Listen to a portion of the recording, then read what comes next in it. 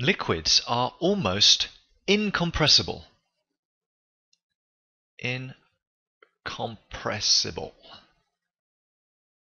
Just about squeezed that in there. Because the liquid particles are very close together.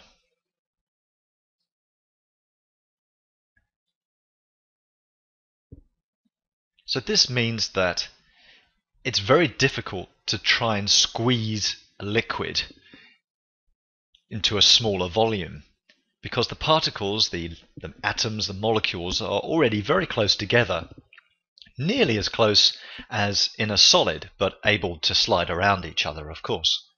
And so you can't really squash them together any closer, or hardly at all. Now, the pressure in a liquid.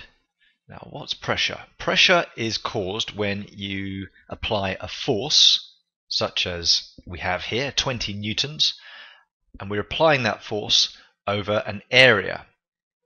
And in this case, we have an area of a piston.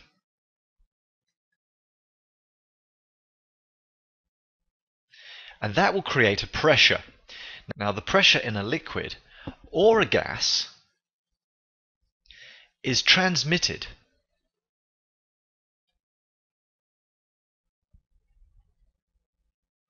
So that means applied equally in all directions.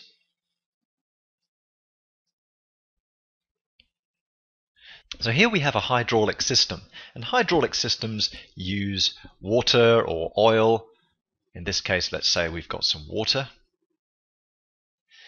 And we pressurize the system by applying a force to a piston at one end, in this particular case. We create a pressure because that force is being applied over the surface area of the piston. And so we pressurize the water, and the pressure in this water will be distributed in all directions, will be transmitted in all directions.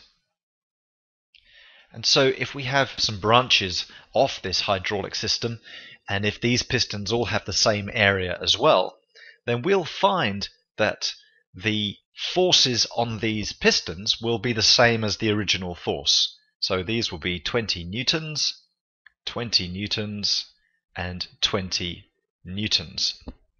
And so we've actually created forces in different directions from one original force in one direction, just because we've transmitted the pressure through the liquid, through the water, in all directions.